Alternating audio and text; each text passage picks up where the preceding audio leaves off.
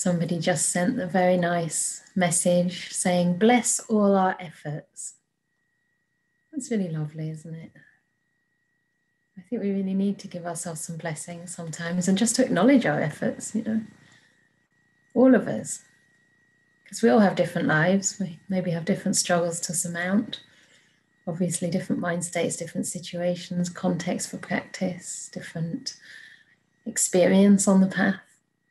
That's just really lovely. It's not easy, but this is the way. Bless all our efforts. Thank you very much to the person who sent that lovely, encouraging message. It encourages me as well. So this evening, I wanted to talk about what is possibly, I can't say my complete favorite subject, but certainly one of them, because there can't really be hierarchies when it comes to the Dhamma. But I wanted to talk about the beautiful, powerful, unconditional loving kindness that is such an important part of the Buddhist path and practice.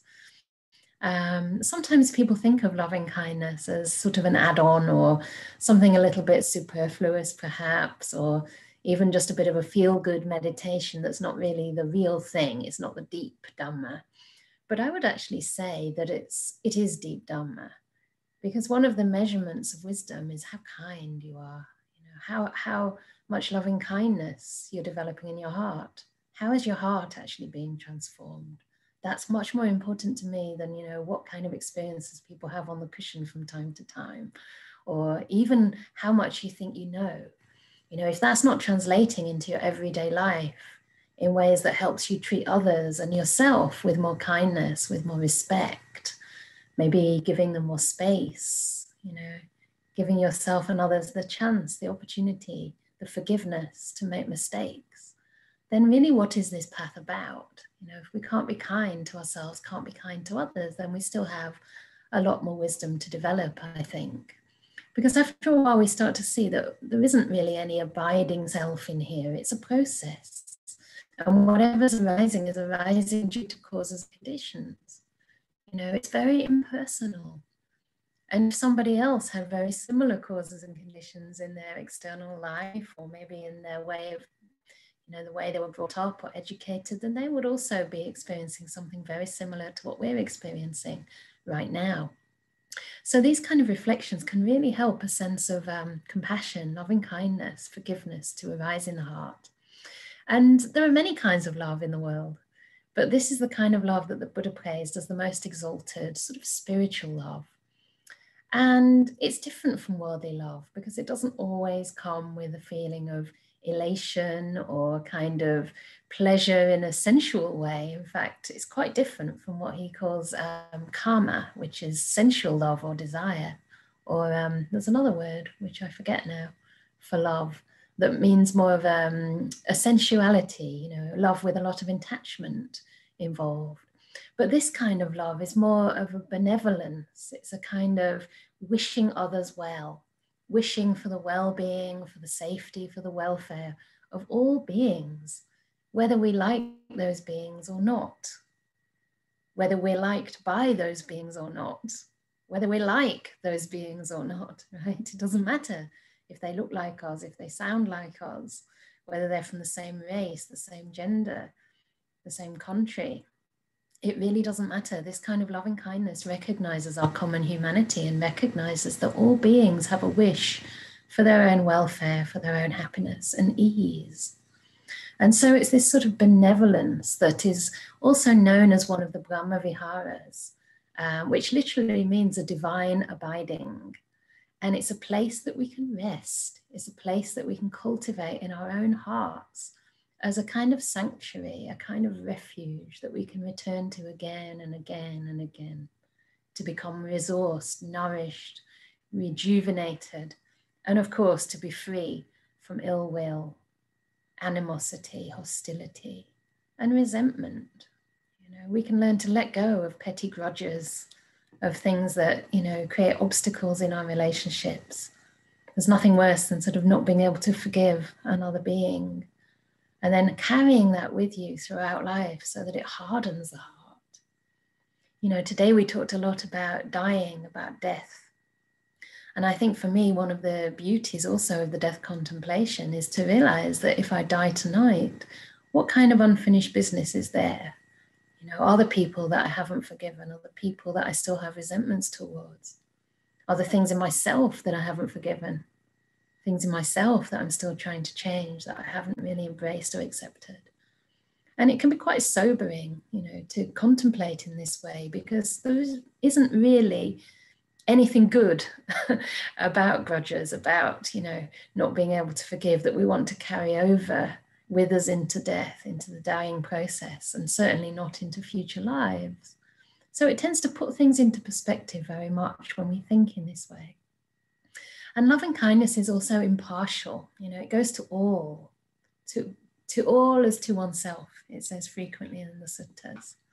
And a nice simile of that is like the way that the sun shines on all beings, or like the way that the rain in England, you know, it just rains on everything. It doesn't choose, I'll rain on this tree, but not on that tree, you know, because this one, I don't know, looks prettier, or this one has flowers, this one is just an old kind of scraggy tree. I won't bother raining on that. No, it rains on everything. And yesterday I went to my favorite park, just very briefly between showers.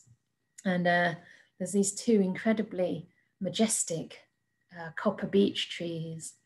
And one of them is, it's really beautiful to see them because they sort of stand next to each other. And I often think one looks more like a female and one looks more male. And the tree that to me is more, has a sort of feminine energy, is very broad and expansive and sort of with branches like this and very wide roots and deep roots. And the other one is also extremely deeply rooted and just shoots up to the sky like this. And the one which is broad, it always bears the leaves first, quite early on in the season. And you can look at the second one, and I think when I first moved here, I was watching the second one thinking, what's wrong with that? Maybe it's died or something because it doesn't have any leaves. But after a while, it started to also have leaves. And yesterday, I hadn't been there for a while, and suddenly it was completely full of leaves. It was absolutely splendid. And it just reminded me, you know, of this process of meditation, because sometimes we don't know when, you know, the practice is going to give rise, in this case, to beautiful copper beech leaves. You know, everything kind of flowers and fruits and comes to its fulfillment in its own time according to its particular causes and conditions. Yeah. And all we really need to do in that time is just give ourselves the nourishment to bring those results about. So in the case of a tree, you know, it just needs to have enough sunshine, enough rain for it to get initially established. And then, you know, for those conditions to continue to be suitable for that tree to grow really deep roots, and eventually the leaves will come. And so even sometimes we can look at people in life, and it's, you know, sometimes really challenging to find a way to develop metta, say for somebody who is inflicting immense harm on other beings, you know, maybe torture, maybe, you know, complete things that go completely against human rights, that really violate human rights. You know, the racism in the world. There are so many examples of things that just seem incredibly cruel, you know, marginalizing various groups of people based on their gender or sexuality.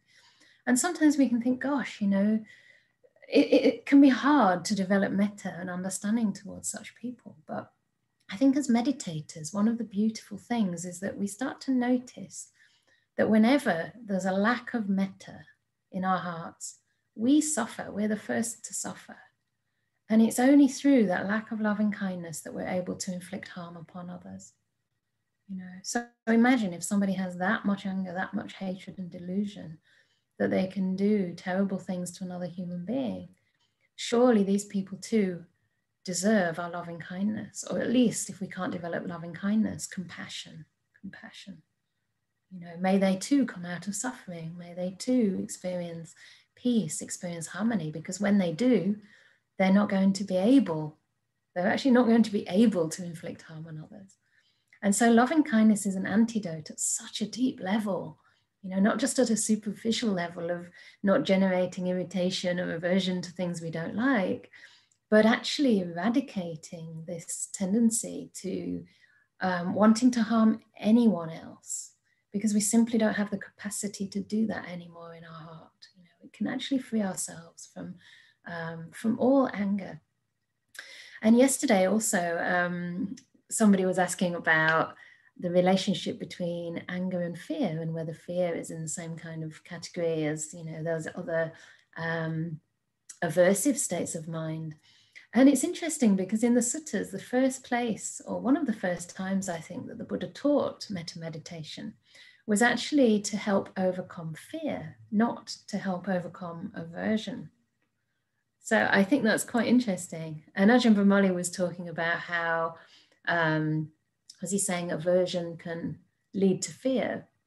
But I think it's the opposite as well. You know, fear of others is often what leads to our hatred, towards our animosity.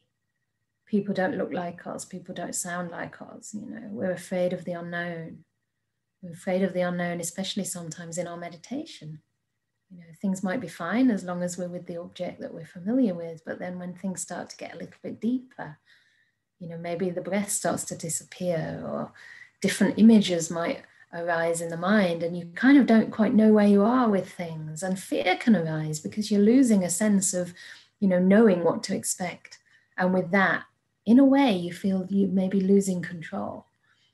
And so this metta also is an antidote to fear. And it came up in the context where there were some monks that went to the forest to practice meditation in the night. I think they were supposed to stay there all night.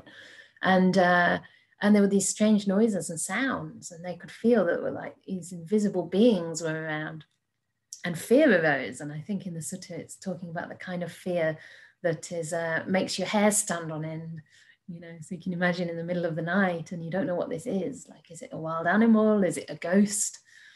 Yeah, especially there was a lot of beliefs even today in many Buddhist countries about the presence of spirits and ghosts.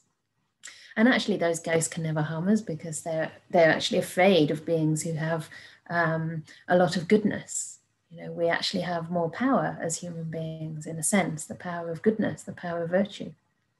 But they kind of lost it for that period of time and went back to the Buddha and said, oh, don't ever send us to such a place again. You know, this is terrible. We can't meditate here.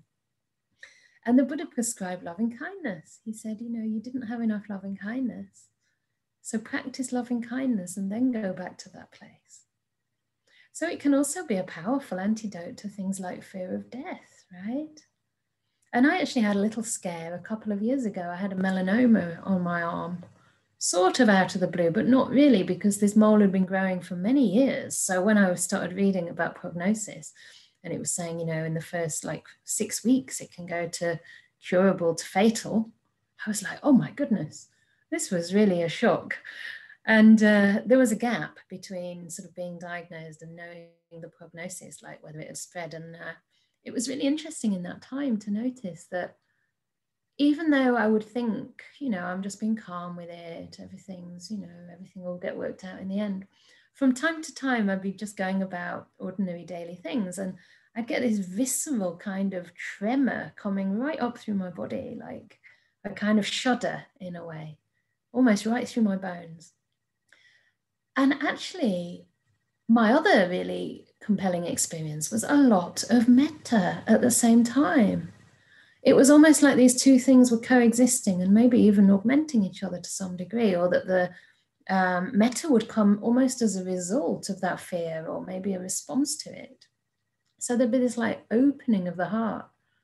And this, I don't know if it also, you know, the idea that I can die much sooner than I would like to. Of course, that's always the case, but when it actually is a real reality, it's very different than any death contemplation. So when that would happen, it was almost like it blew away any sort of pettiness, any narrow-mindedness. And I just felt genuine love for the beings that were around me. It was actually a very beautiful experience. And perhaps also that sort of fear was a kind of softening of the heart, you know, a kind of being in touch with my own vulnerability, my own fragility, and realizing, yeah, what really matters in the end. It's just our own goodness. It's just the qualities that we develop in our heart. So I do want to talk just briefly before we do some meditation, a little bit about how we can use loving kindness in our practice. And I practice in two main ways. So the first one is what I started to point to yesterday, of loving kindness, or if you like, an attitude of kindness towards whatever arises in this experience of body and mind. So actually learning to infuse our mindfulness with loving kindness. And this is straight from the Noble Path, the Eightfold Path. The second factor of the Eightfold Path is right intention. And one of those right intentions is avyapada, which is non-ill will. It's a synonym for loving kindness, benevolence, this kind of beautiful friendliness, protective love. So we can infuse, and we should infuse our mindfulness with these right intentions. So there's no such thing really as bare awareness. You know, most of the time our bare awareness is infused with our conditioned ways of being aware, right? So we might think we're just being aware, but our mind will be reacting, you know, at some level, whether it's subtle or whether it's, you know, very obvious, very coarse, it will be reacting with a certain amount of wanting it or not wanting it. But when we actually learn to look at things through the lens of kindness, so to speak, you know, so that our mindfulness is our eyes and the loving kindness is like a nice glass with a little bit of a rose tint, bearing in mind that all glasses have tints, even bare awareness has a tint in this synonym, simile. It's usually tinted with ill will, actually.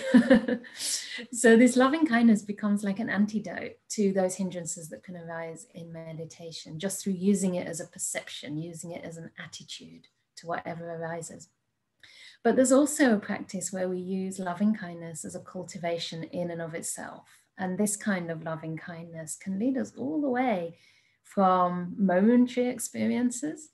And the Buddha said, even to develop loving kindness for like a finger snap, or the time it takes to pull a cow's udder, if you're a farmer, right? Just pull the udder. I don't know if it's that easy. Even then, it's more worthwhile than even giving food to the hungry, many, many pots of food to the hungry, even if you only develop it for that moment. And I think the reason is because you're working with the roots of the mind. You're working, you know, with motivation, with intention, in a way that's going to eradicate defilements and produce more generosity, even more generosity than just a random act of kindness over the longer term, you know, because you're actually changing your mind's motivation. So this is when we develop loving kindness, even for a short time, but we can cultivate it further, even use it, if we wish, as our main vehicle, as our main meditation. Or you might want to just do 1 or 2 sessions a day. All the way into what we call the jhanas, so these deep states of absorption, deep samadhi, deep stillness of mind. And it carries this very beautiful, natural quality of happiness, of emotional warmth, of peace with it. And as such, metta is a very effective way of developing the deep meditation. Because the first necessary factors in cultivating any of these deep meditations are things like vitakka and vichara. So these are the first 2 jhana factors. Vitakka is like applied attention, if you like, and vichara is like sustained attention. So vitakka, in the case of loving kindness, would be the phrase of loving kindness, or maybe the image of a person who you're sending loving kindness towards. So it would be connecting with that phrase, connecting with that image. That would be the vitakka, yeah, that aspect of the mind that can direct its attention to the object. And then it would become vichara, the second jhana factor, when we're able to sustain our awareness with that. So that after we say the phrase in our mind, may you be happy, or whatever it might be, we listen to the resonance of that sound. Yeah. And we see where it's pointing our mind. So we kind of float with it, if you like, or we sail with it, or we kind of soar with that lovely resonance of the initial striking of the gong. So I think it's the Visuddhimagga. One of my teachers, Shaila Catherine, talks about the Visuddhimagga quite a lot. And I think in there's a simile of vitakka and chara, vitakka and vichara, like striking a bell is like vitakka, and the ringing of that bell is like vichara. So it continues to resonate, to echo, in this case, in the mind. And then the third factor of developing these deep states of meditation is piti, and then sukha. And both of these qualities point to a kind of rapture, a kind of inner happiness, a deep contentment. Yeah? And metta has this quality with it. It's almost conjoined with it. Metta is always a pleasant experience because we're softening the heart. Yeah? We're purifying the mind from ill will. So it becomes light, it becomes buoyant. It becomes a very pleasant experience. And the Buddha talks quite a lot in the suttas about the kind of happiness that we should cultivate and the kind of happiness to be avoided. And he says, that the kind of wholesome happinesses that arise from things like practice of deep meditation should be pursued. They're not to be feared, they're to be cultivated, developed, and made much of, brought to fulfillment. And so with metta practice, we can be sure that this is a wholesome kind of happiness. And even with metta, that quality of joy, of happiness that arises in the heart will start off a little bit more coarse, kind of a little bit agitated, maybe fairly strong. And then after a while, it will just start to settle and become much softer. And that will become a way into tranquility and the unification of mind. So this practice of metta as the jhana actually brings out this quality of boundlessness, this boundless extension of loving kindness, that the mind becomes mahagata, gone to greatness. It becomes big, it becomes wide. It can include all beings. It can include all of ourself. There may be parts of yourself that you can include in your metta, the good parts, me on a good day, me when I'm at my best. But there may be other parts of you that, you're still excluding from that loving kindness that you feel need shaping up. Yeah. But it doesn't work to do that through ill will towards ourselves. It can only work by embracing, by accepting ourselves as we are and sending metta, developing loving kindness, this wish for our own benefit, our own well-being. And gradually this is what brings about the transformation. So it's not that we have to change who we are, it's more that we learn to accept we are and who others are as well, realizing again that they are products of causes and conditions, beings that are simply trying to do their best with what they have, with the choices that they see ahead of them. Sometimes we might see choices that we might think, well, why didn't they do this? Why did they do it that way? But maybe they didn't see those choices ahead. We only ever have a limited amount of choices based on our conditioning, only certain things, certain ways that we know how to be. And that's where it can be so empowering, so transformative to be around other beings who have developed these qualities to a very high degree. And Ajahn Brahm just gives a really lovely simile of when he met one of his favorite monks, Ajahn Tate, who was also a disciple of Ajahn Mun. And he said that he walked into this room. He had to make an appointment with this monk because, he was quite a famous monk at that time. And the king had built him this big palace, I think somewhere on the Lao-Thailand border. And he went there and he walked into this room feeling a little bit intimidated, not really knowing what to expect. This person was supposed to be a great enlightened monk. And the forest masters were pretty, ascetic. Sitting up all night, not knowing if the tiger was going to come and eat them up, or sitting on perches, in the trees that you could wobble off if you went to sleep.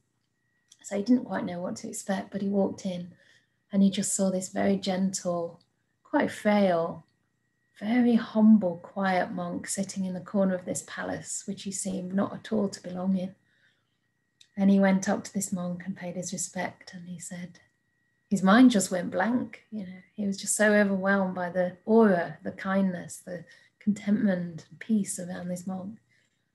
And all he could think of to say was, sometimes all your questions just disappear, and I suppose you just have to look for them inside, or something like this.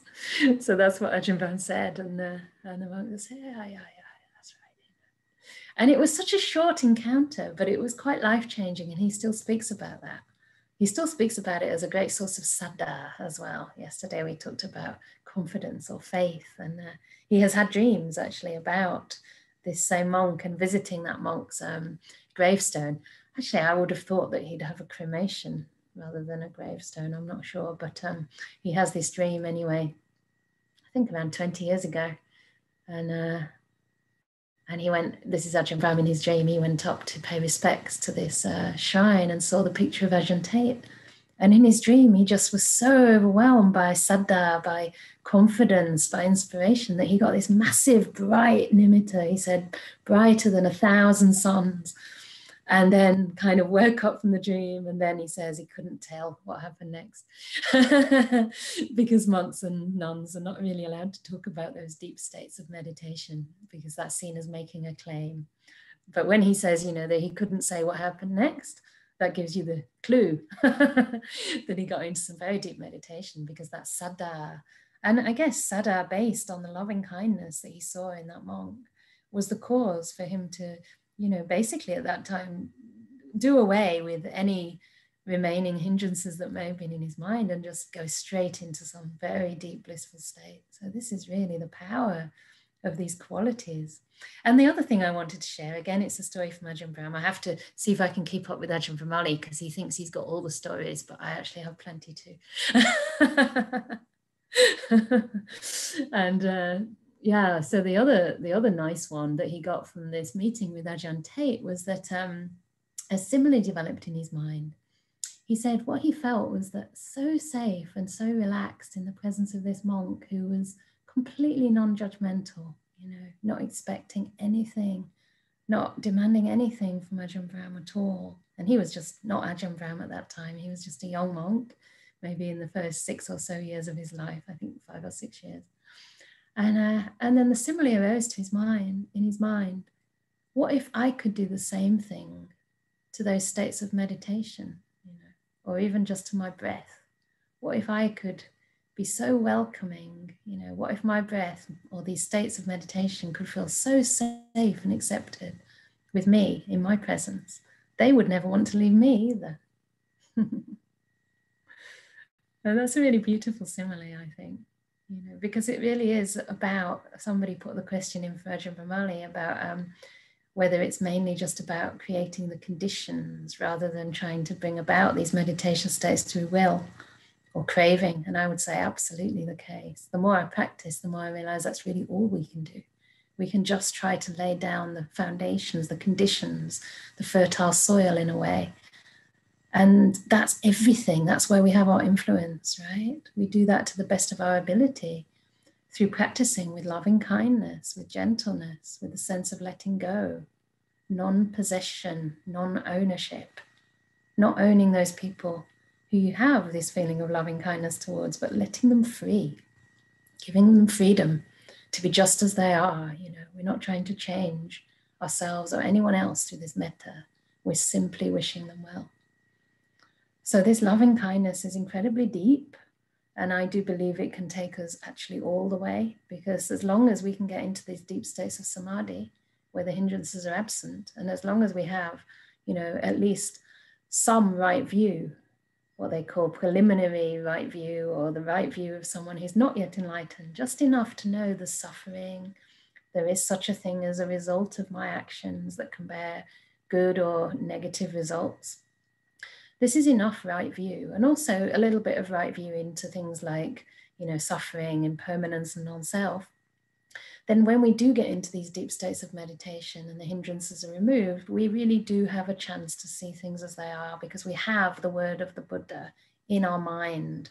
It's called parittagosa in Pali, and it means literally the word of an Arya, the word of somebody else who's enlightened.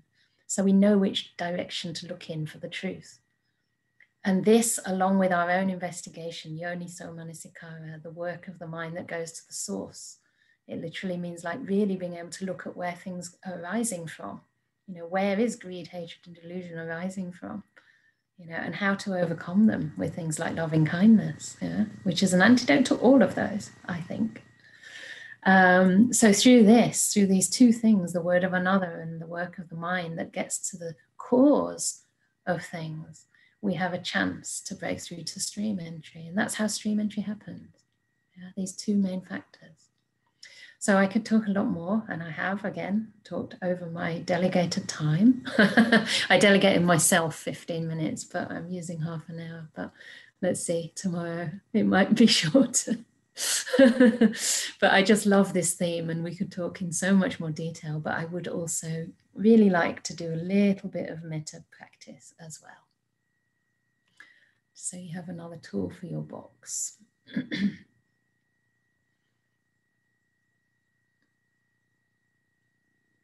So I'll give you a couple of minutes,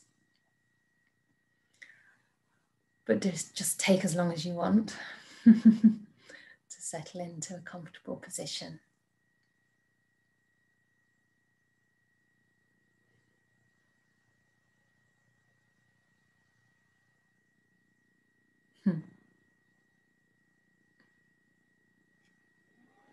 Just looking at this lovely message again. It's not easy, but this is the way.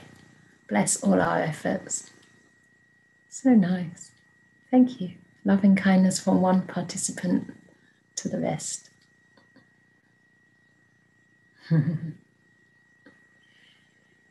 So as usual with these suggestions, please do take them that way. You may have your own ways of practicing. You may feel in the mood for some loving kindness practice or not, and that's totally fine. So if you want to follow the guidance, you may. If not, just carry on in your usual way. Perhaps just infusing a little bit more warmth than you may usually do. See if you can just soften around your experience without demanding it to be any other way.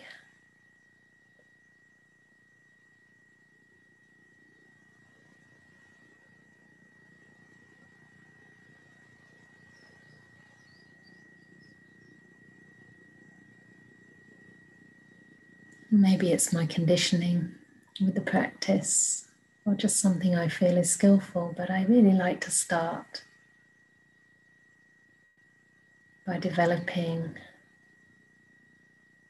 the right motivation.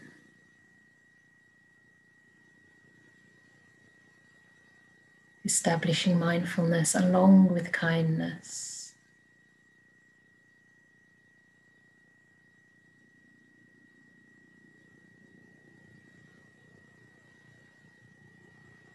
And just contacting the body, sitting, listening deeply to whatever the body wants to express, and making any necessary adjustments.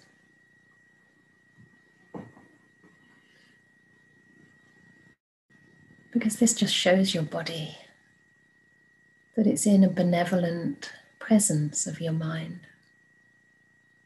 Not a mind that wants to push it around, find fault,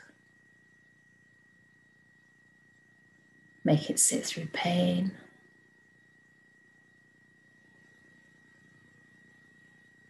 But the kind of mind that's a friend to the body, that cooperates with the body. Because this body is your vehicle and a source of learning and insight.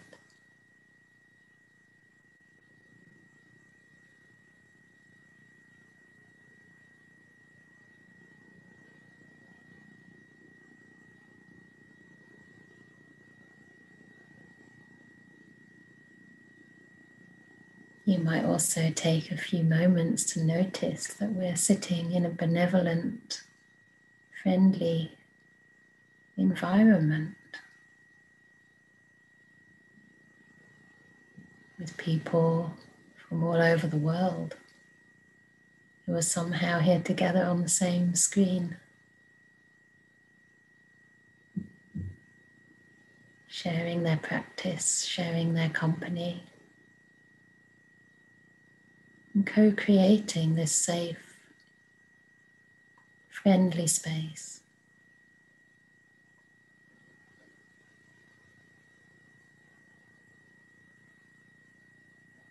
And that you, as one of them, are also contributing, supporting the others by your practice. However you might measure that. It's kind of like trying to measure something that really can't be quantified or measured at all.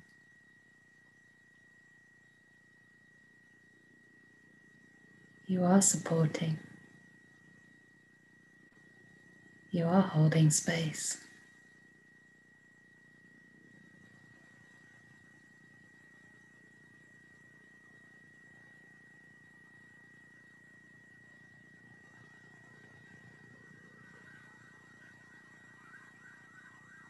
And just allow that kind awareness, kindfulness, to start soaking through the body.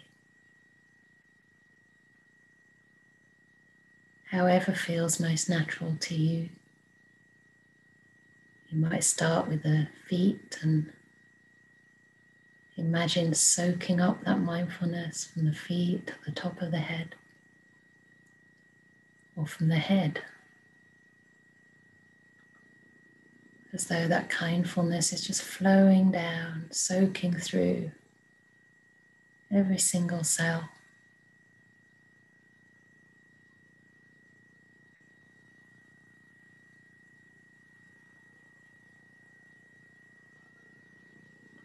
Not trying to change what it contacts, but just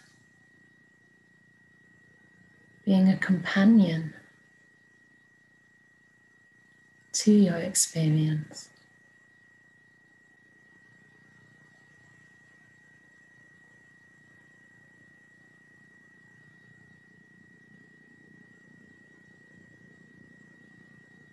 Shedding light, shedding kindness on whatever's happening inside.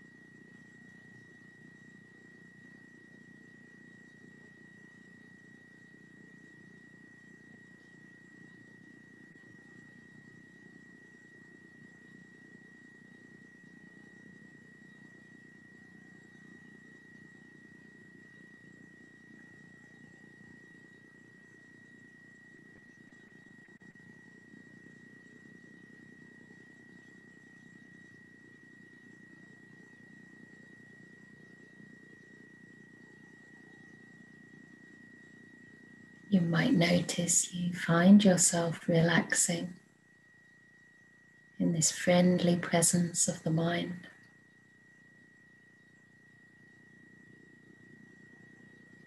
And if not, that's fine.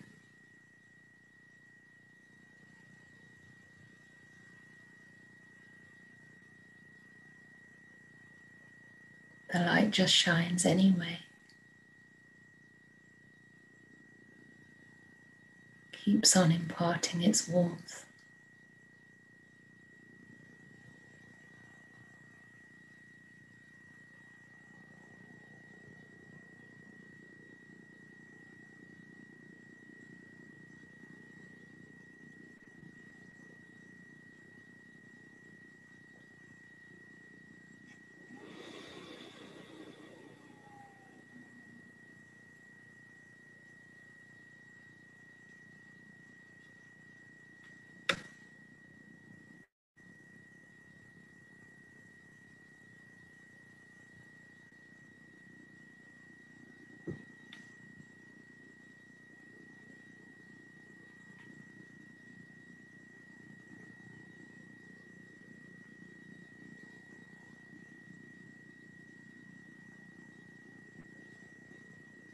If you wish, you can just continue in this way,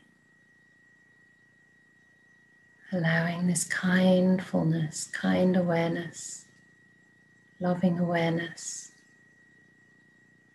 to meet any experience in your body and mind.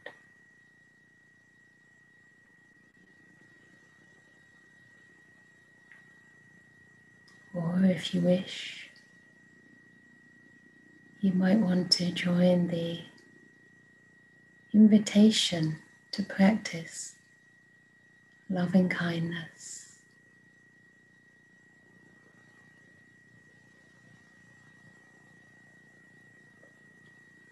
First of all, by bringing to mind a dear friend, or maybe teacher, benefactor.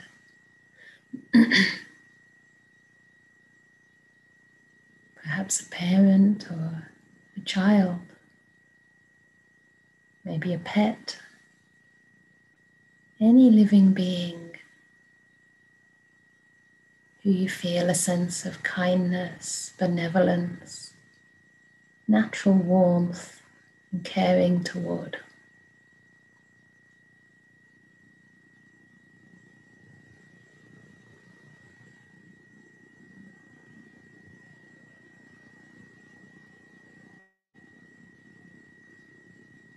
It may take a few moments to choose someone.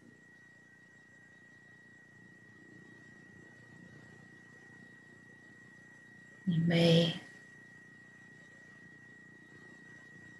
perhaps get an image of their face or a general sense of their presence.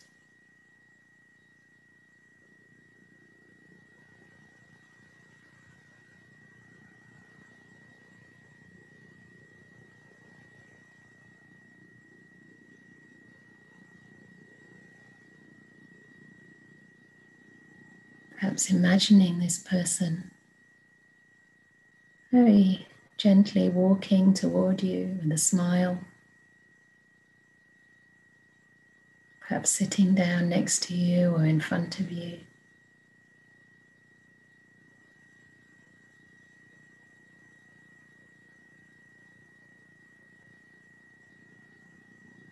Noticing what it is about them. Maybe some quality, something in them that you really admire, respect. Bringing those qualities to mind.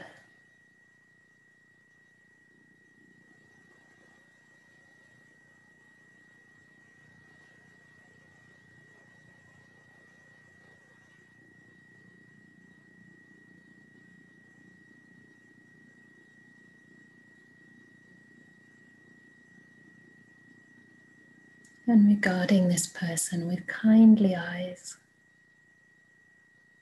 seeing their beauty,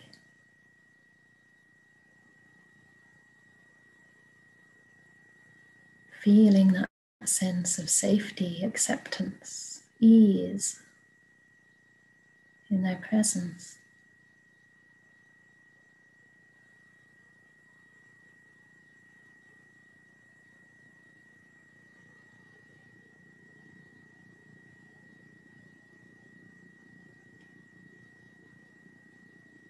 And sending them your loving kindness.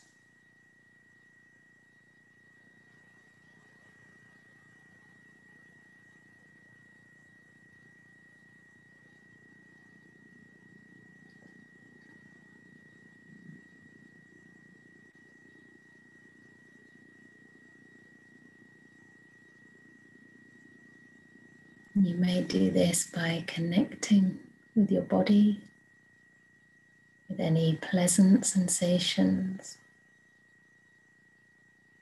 imagining that those pleasant waves flowing outward,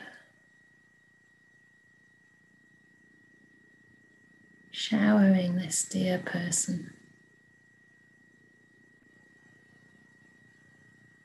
Or maybe the loving kindness for you is like a golden light shining from your heart into theirs.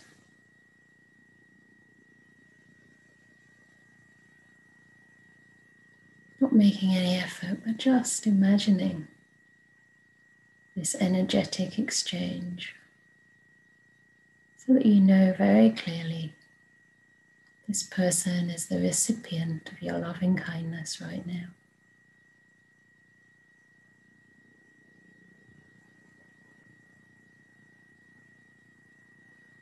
And if it helps, if it supports the process,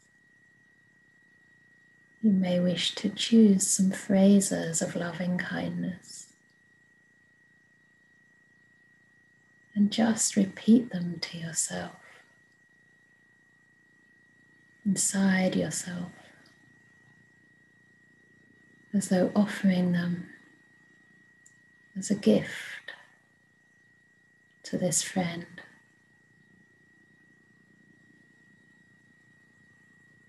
So see if you can connect with your wishes for this being in your life, keeping them very simple.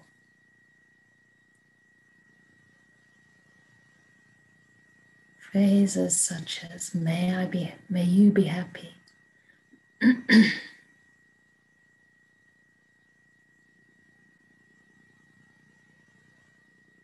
May you be free from suffering.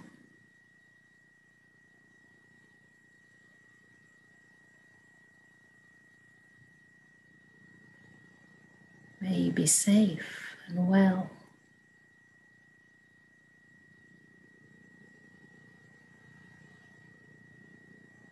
May you be at peace.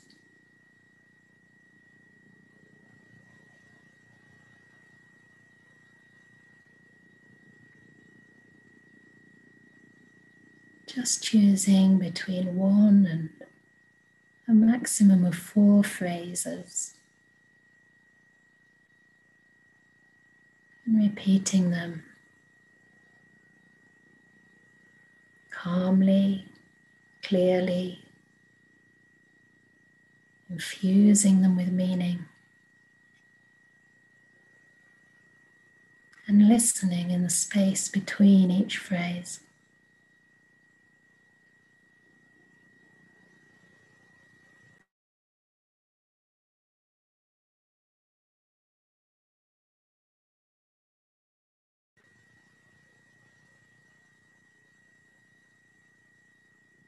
Staying connected to the words and to the meaning.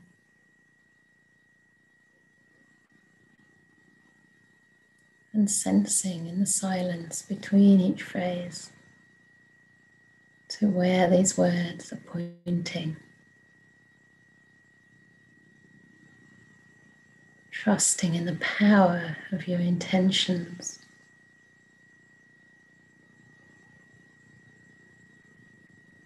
To bring about the beautiful flower of loving kindness in your heart.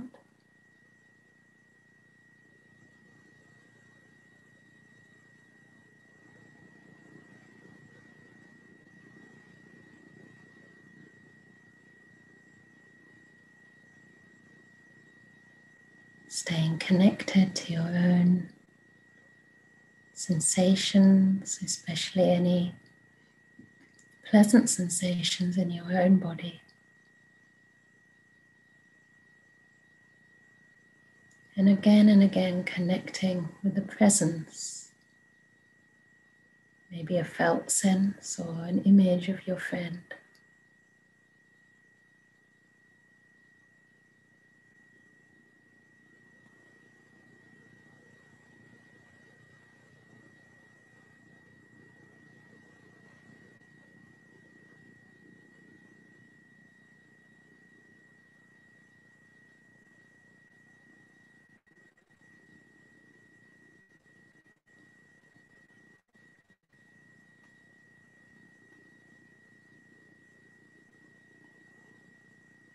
Noticing how it feels to give just for the sake of giving, without expecting anything, no special feelings or emotions, without expecting anything in return.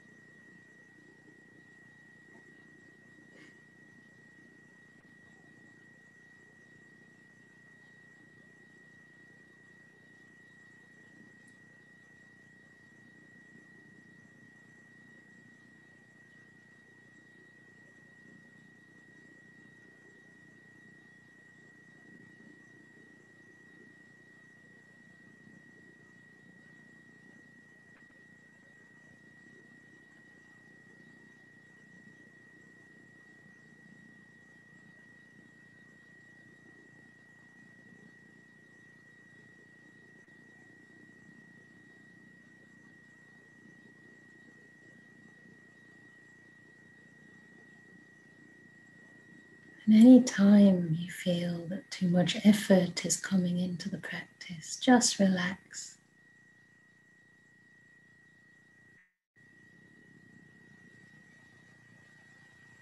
You may wish to drop the phrases altogether, or if the mind is becoming quieter, just go down to one single word. Whatever it is, just remembering the most important thing to do is stay present with kindness to whatever you experience.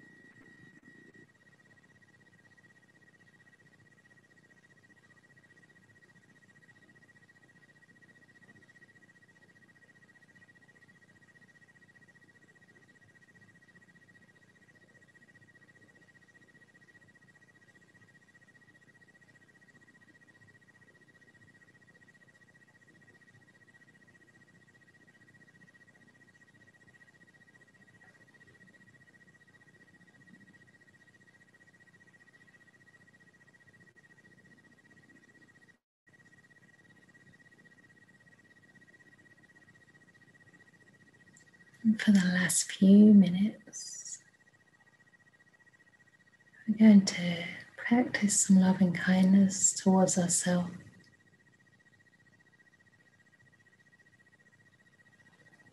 If you wish, your friend can stay present, or you can quietly, gently bid them farewell.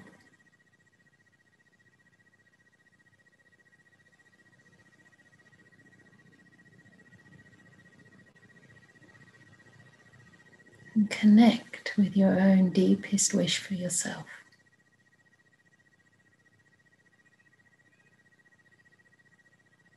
recognizing you too deserve your own loving kindness.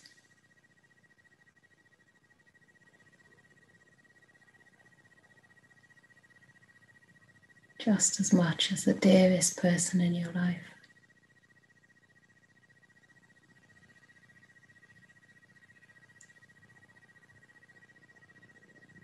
Offering yourself benevolent wishes of loving kindness and just letting them bear fruit in their own time.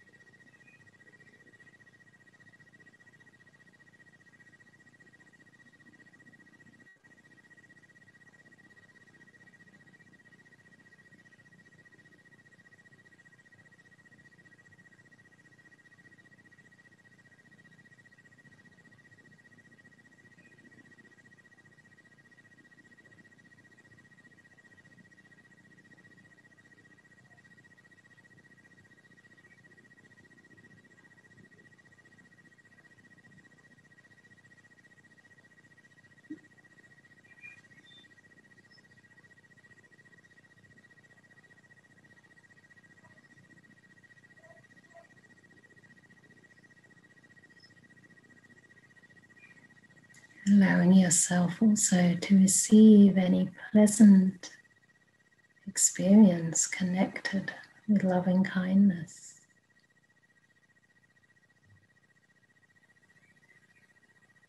Any sense of ease,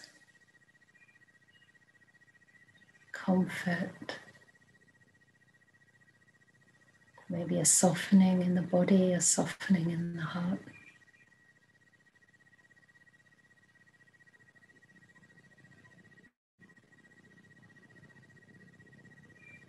Or even just opening up to the possibility of loving kindness towards yourself, towards every part of yourself. Mistakes, regrets, and all.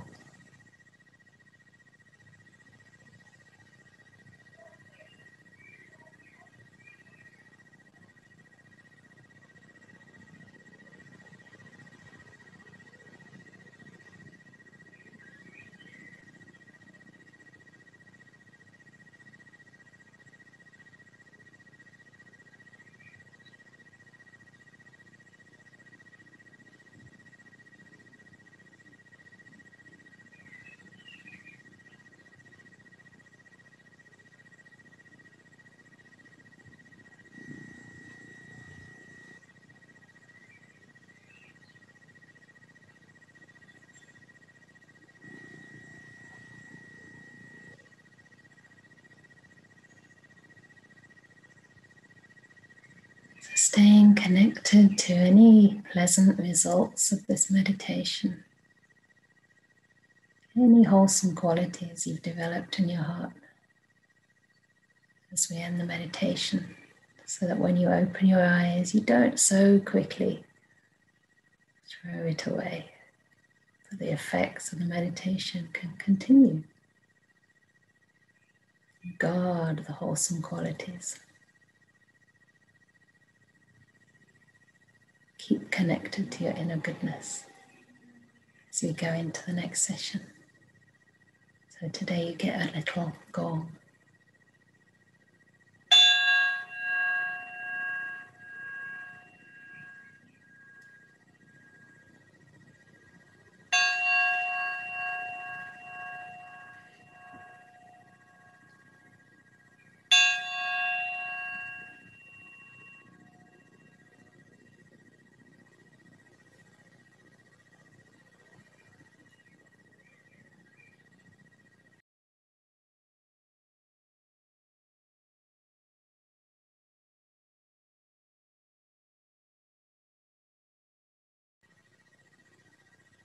Good. And you don't have to open your eyes. There's nothing much to see, to be honest.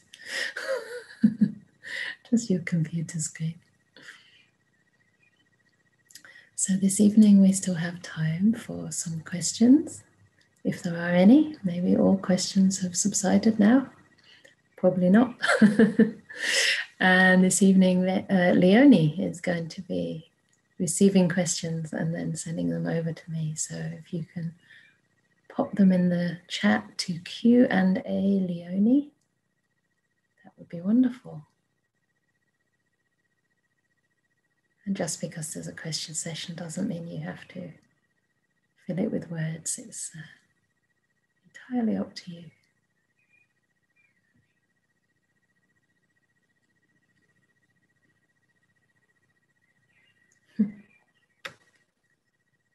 Okay, that's interesting. The first question is not really related to metta, but related to garlic, onion, and leeks. The 5 pungent roots, according to the Mahayana Shurangama or Shurangama Sutra. What are my thoughts on trying to eliminate them from one's diet to aid progression along the Buddhist path? With much thanks. So, not a lot. To me, I do eliminate garlic and actually all of them. And that is to progress along the path because they're not good for my health. That's the only reason, not because of any other sort of qualities in those things, because they can be very healthy for a lot of people. But in my case, they've got certain FODMAPs, basically. Anyway, short chain carbohydrates that I'm sort of allergic to. So for me, they're not much good. But I don't know about the Mahayana understanding. I think it's maybe more the Chinese understanding probably, because in India they have something similar. So in Indian medicine, I studied Ayurvedic medicine as my degree actually.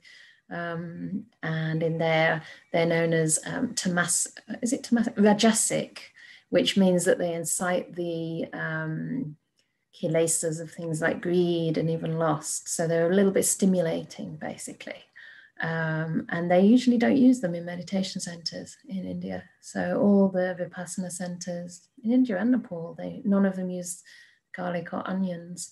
But I also think it's out of politeness to the other retreatants because you're all sitting quite closely for long hours in meditation. So if everyone was eating a lot of garlic, it would be quite stinky.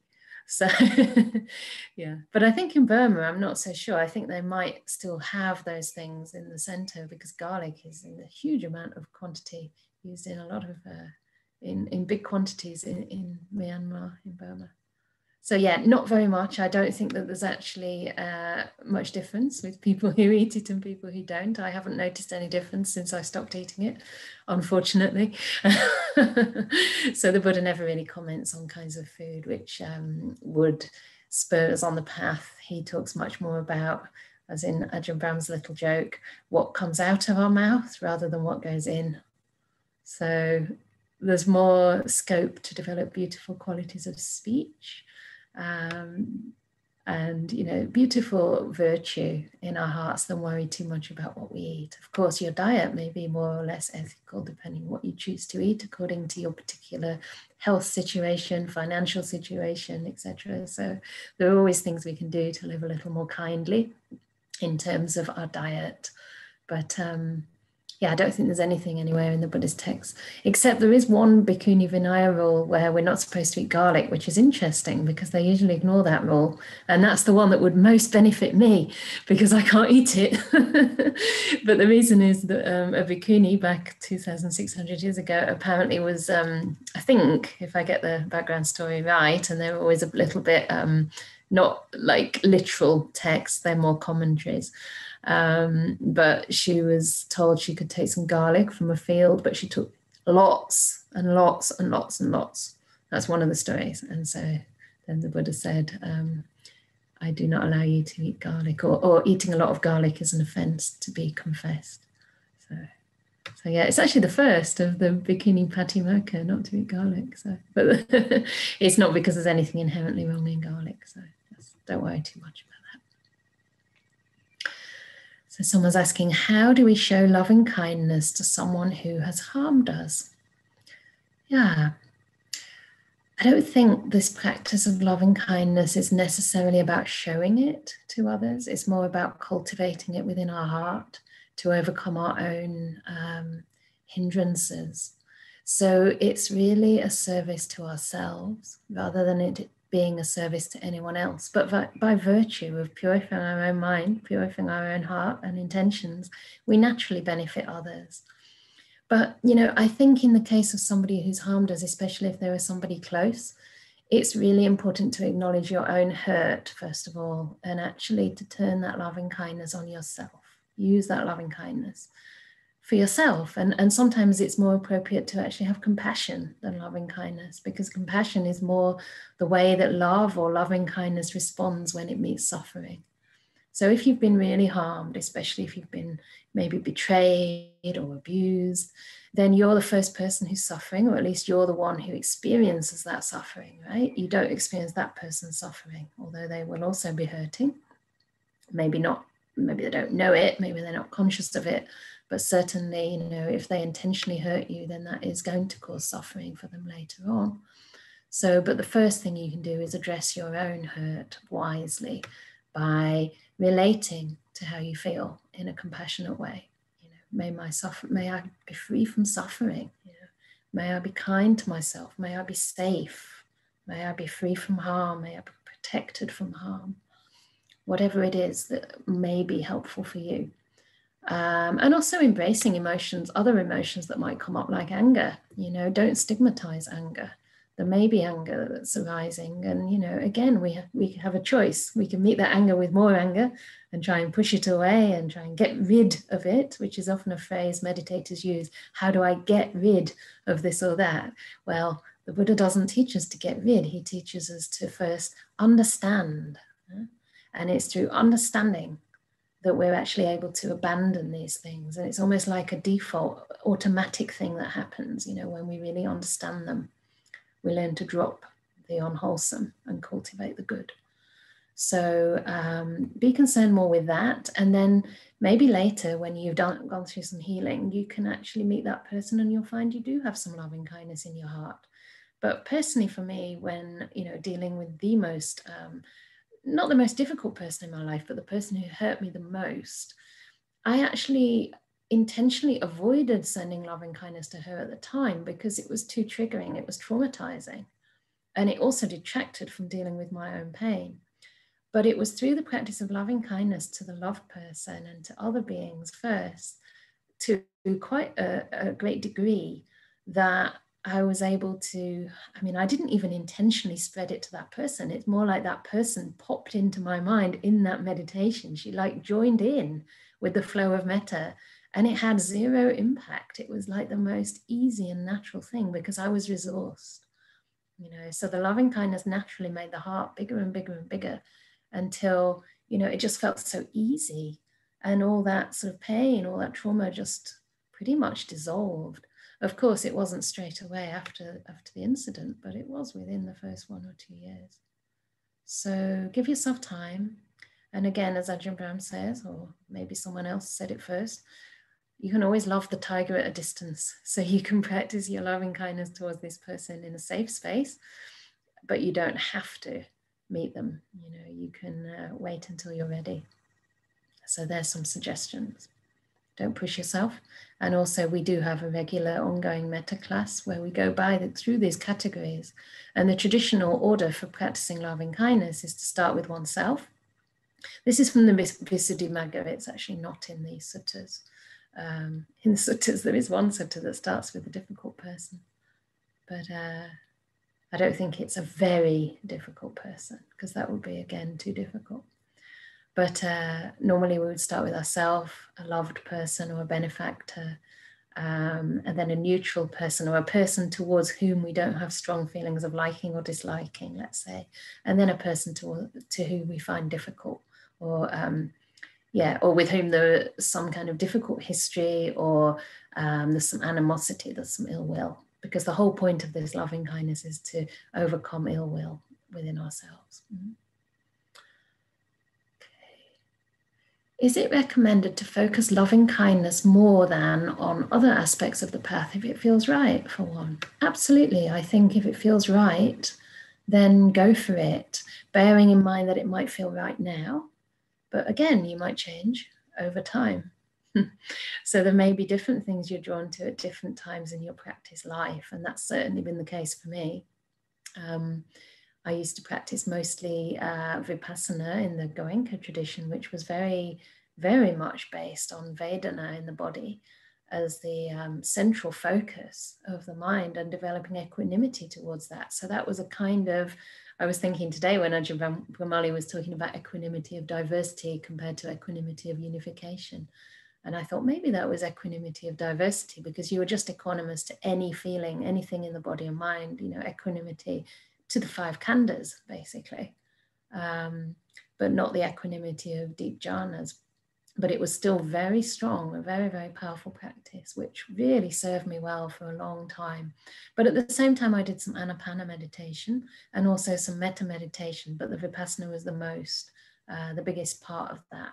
And the part that I was more drawn to, it was more helpful than any other. But at another point in my practice, I wanted to prioritize the Anapana meditation because I felt like I wanted to deepen samadhi, and I wanted to do it in a way that would lead to deeper states of stillness rather than continuing more and more deeply into Vipassana.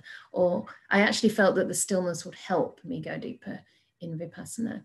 And along the way with that, I found loving kindness to just be another practice in and of itself, but one that combines really well with the breath. So, for example, I did a 5-week retreat once in Santi Monastery in New South Wales. And that was with Bhante Ujagara, who's one of my other main teachers, or my other main teacher, really, after Ajahn Brahm, next to Ajahn Brahm. We don't want a hierarchy here, but he's another really wonderful teacher. And on that 5-week retreat, I would practice at least half the day of metta meditation, sometimes like all morning if I felt like it, or all afternoon.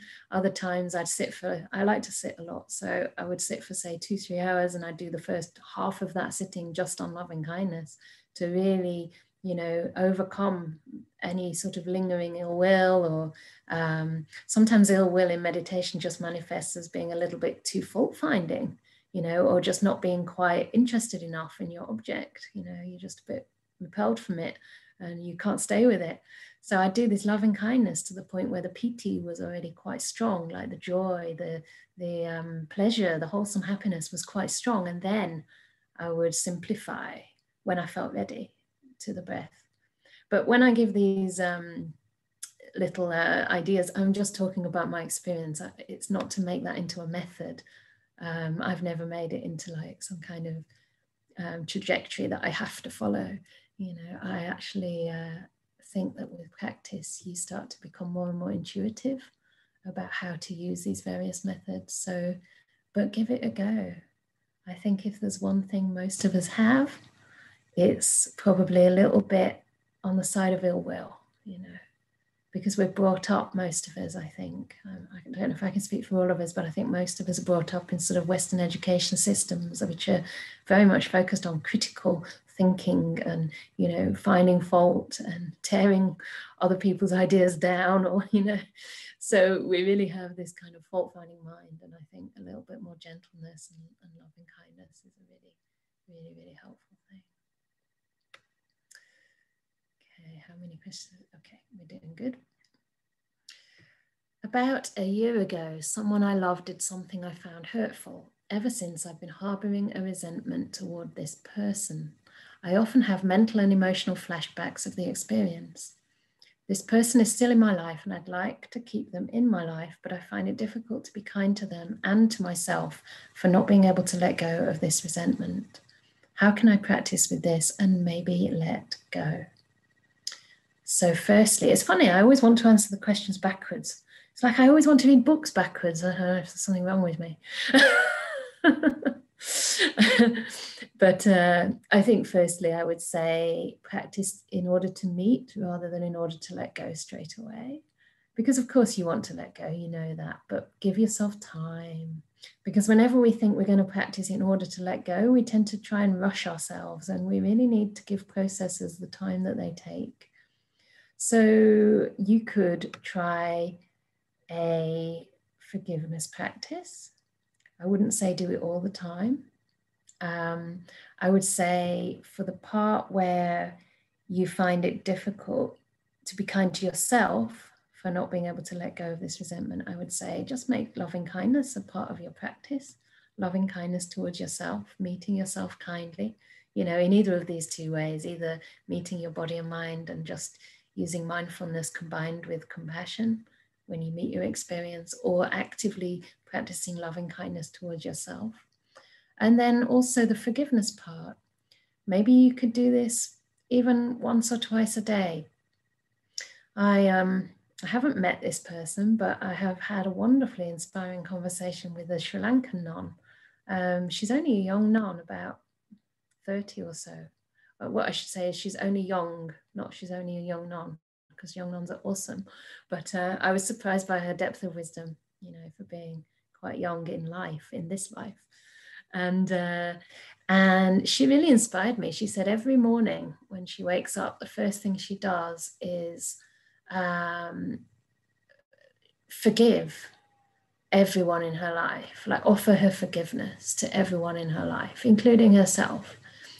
And it really helps to kind of clear the mind, and it sort of puts her in a state of mind whereby she's prioritizing that. So it's also, like I said, related to dying in a sense, like if I'm going to die, do I really want there to be any resentment? So may I forgive? But I would say rather than saying, may I forgive, you could also say something like, may I learn to forgive, or I intend to forgive. You see, it's a bit softer. May I forgive is almost like a little bit demanding because you can't forgive. But may I learn to forgive, it's like you're accepting it's a process. You're recognizing that it's a process. And also saying, you know, may this person know that I intend to forgive, something like that, you know, may they know I intend to forgive. It's like you're predisposing your mind to that possibility. You're opening your mind to that possibility. And you'll be surprised, you know, there may be just some time that you meet them and you'll find, oh, okay, maybe you haven't fully forgiven them, but there's a little bit less force there. There's a little bit less reactivity. You know, you find you can have quite a nice conversation and you go back later and you're okay. You don't sort of dwell on the mistakes of the past. So give yourself a lot of time and maybe keep that contact with them limited to how much you're ready to see them. So really be kind about it and give yourself a lot of time. I really trust in human beings, you know, that if they do have the intention, it will happen. As I said earlier, all we can really do on this path is try to put the causes and conditions, the motivations in place. The process is out of our hand, you know, the time it takes is out of our hands. That's nature. That's nothing to do with the self. If we could make it happen, we would, right? The Buddha said, if we could say, may my perception be like this, may it not be like that, then we could. But because it's non-self, we can't do that. Because we don't have control. We don't own these things. We can't say, may I perceive this person this way and not this way. You know, may I react this way and not this way. May I feel about them this way and not this way. Yeah. So we just take care of the quality of our intention. That's the most important thing. Okay. Dear Venerable, when I meditate, sometimes there's some involuntary movement happening. What is it? It's involuntary. And how best to deal with it? Let it be. Should I just let it be? People always answer their own questions. It's great. Should I just let it be and don't give it too much importance? Yes. Exactly that. Yes, yes. Because we don't know why and it's involuntary. So it's obviously something that your body knows more about than you. And sometimes we can keep sort of very deep tensions, even traumas in our body. The body remembers, you know, the things that have happened to us, and it keeps hold of these things. So sometimes when we meditate, because we're relaxing our mind, we're relaxing our body, some of these deep-rooted tensions kind of come up to the surface and just come out. So it's very, very common, you know, to have some involuntary movement. I've seen people really having a lot. I remember a girl in Nepal, she was, I think, in her late teens or something, and she was meditating and her hands just started flapping like this and basically just coming up and smacking her legs like this. And her body was like jumping. And it was really quite loud because in those meditation centers, it's totally like, you know, pin drop silence. You hear a pin drop. And it was great to be in the room because, you know, of course, after a while, I sort of peeked, opened my eyes, thought, what's this? And so I kind of almost like jumping off the seat. I think she was like jumping, you know, the bottom was kind of coming off. And the teacher, who was like my teacher at that time, because he lived in that center, so he was there for many, many years. He just sat there, carried on meditating with his eyes open, just keeping an eye on her, keeping a kind of reassuring presence. And we all just sat there. We all just carried on meditating for like 1 or 2 hours. And I remember after that, we all left, but he stayed with her. I think they went to another room, which was a bit more relaxed, maybe his office or something. There were a few other people in there. And she continued. This movement kind of continued for a bit longer. And the next day she came down for breakfast and she was serving the retreat. She just started serving the food as usual. She looked completely fine. She looked completely fine. And I think I said to her, you know, are you okay? Or Tapale Costa Cha, I think it was the Nepali. I've probably got it wrong. And maybe that means, I think that might mean, how are you? And she was just like, yeah. I almost felt like I shouldn't have asked. It was like, so what? You know, just so what? Yeah. Ajahn Brahm also talks about people who sort of start to twist in their meditation and they're sort of in this really distorted kind of shape. And then sort of ask them afterwards, like, have you had some kind of car accident because something weird was happening there with your shoulder? And they say, oh yeah, actually I had a whiplash like a year or 2 ago. So, but these are things that people can pinpoint, but most of the time I think we can't because we carry so much, right? Not just through this life, but perhaps if you're open to that, through many lives. Yeah. So yes, just making peace with these things, don't giving them too much importance. Because generally, if we give things a lot of importance, sometimes we can get almost like attached to these things, even though they seem a bit odd. We can actually get kind of anticipating of them, you know, and almost cause them to happen. And that doesn't have to be the case either. So yeah, just keep making peace with whatever arises. And all these little sort of movements in the body and in the mind will start to calm, start to subside. But we don't meditate to have them subside. We meditate just to open our eyes to what's happening, right? To gain insight into this conditioned nature of body and mind and to see that it really doesn't belong to us. It's a conditioned process that we don't have so much control over. So, good. I think I've got through all the questions. That's amazing. You're probably keeping them for Ajahn Brahmali tomorrow. So, oh, another message just came. Okay.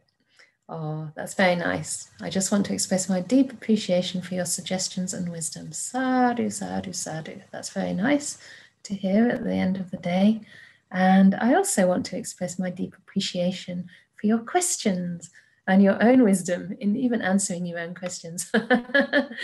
And yeah, also in putting questions to both Ajahn Brahmali and myself, because it's an important part of the practice, you know, to analyze, to investigate, to inquire into the Dhamma, into what's happening, to try to understand. So it's good. The heart and the head develop hopefully in harmony. So anything else before we end? Otherwise, I'm not letting you go early. We'll just sit for a few minutes in silence. Okay. Oh, something did come. How do you send metta to disturbing thoughts without keeping thinking about them more?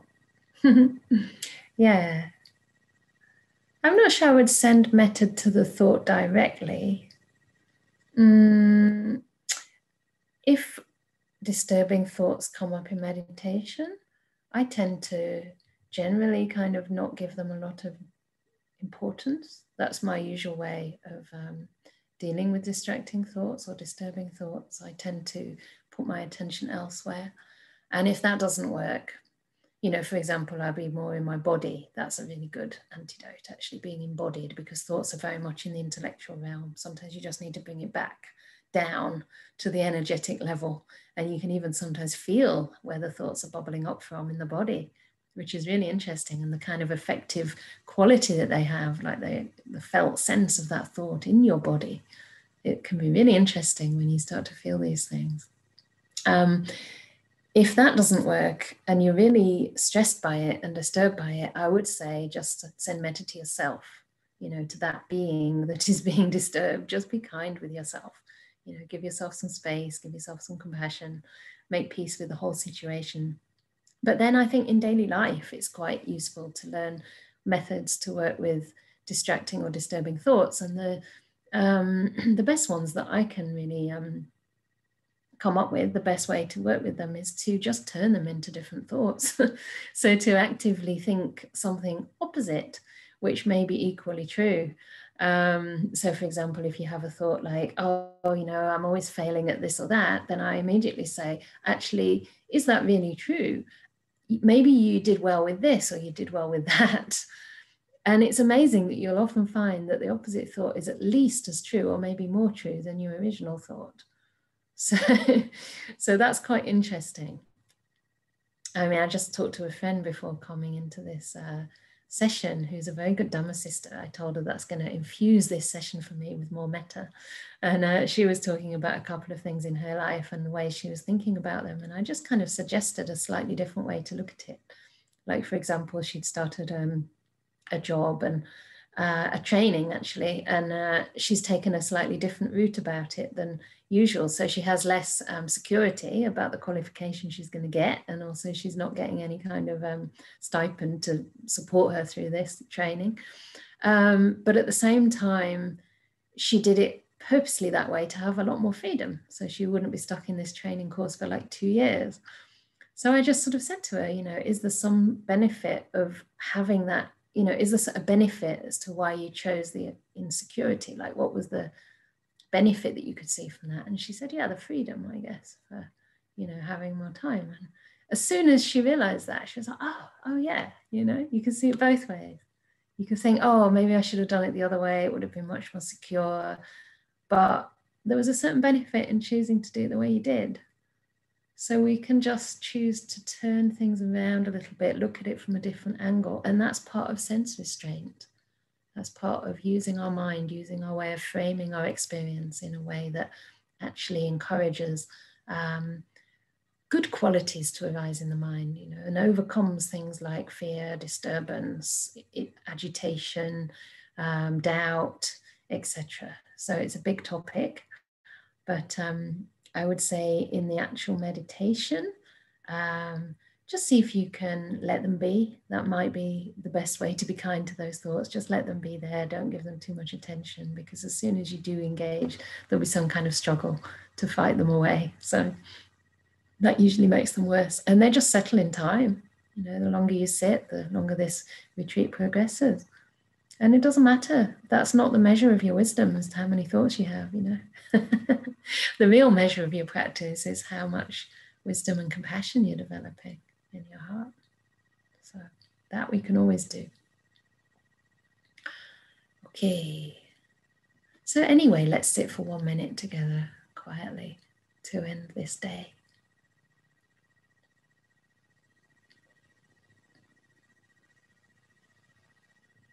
I'll make a little gong in 1 minute.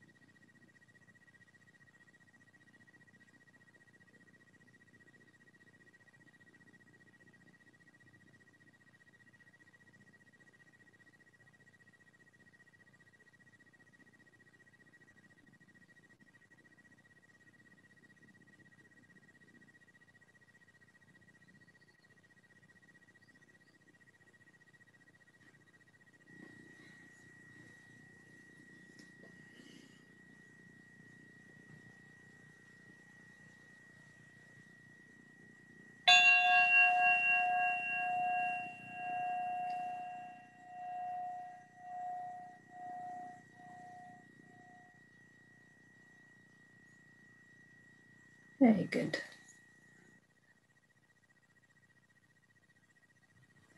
So take care, sleep well, remember to spread metta before you sleep. Maybe make the intention to forgive yourself, to forgive anyone else, and we'll see you tomorrow in the morning, wherever you're calling in from. It might be the afternoon.